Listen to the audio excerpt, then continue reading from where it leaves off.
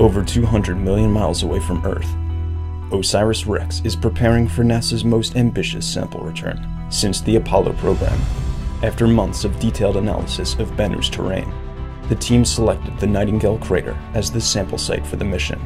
OSIRIS-REx will need to carefully dodge rocky hazards as it descends to a space no larger than a few parking spots.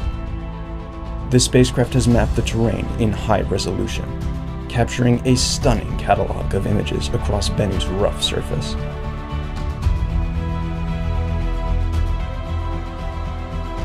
And now, we are ready to target Site Nightingale for the touch-and-go sampling event.